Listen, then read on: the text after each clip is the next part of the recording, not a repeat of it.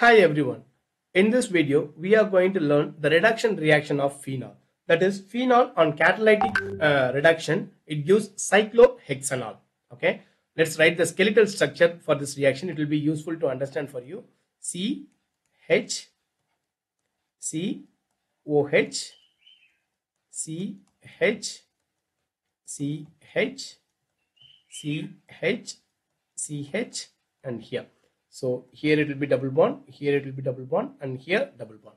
There are 3 double bonds in the phenol structure. This is just a phenol. Okay. We are going to reduce it. How many hydrogens are attached? 3 hydrogen molecule in presence of nickel. The temperature may be 160 degree Celsius. What happens? The 6 hydrogen will go and attach to this carbon, to these carbons. Here 1 hydrogen and here 1 hydrogen.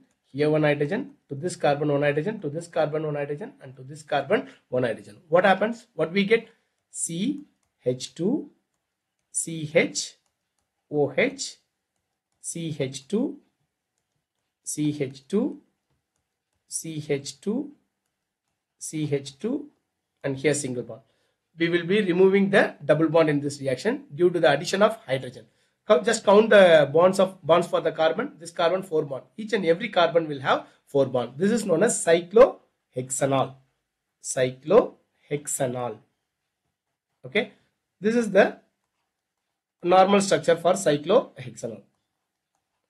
Just by removing the double bond inside the phenol, we get cyclohexanol. So phenol on catalytic hydrogenation. Hydrogenation is nothing. Reduction is also called as hydrogenation. So phenol on catalytic hydrogenation, we get cyclohexanol. Thank you.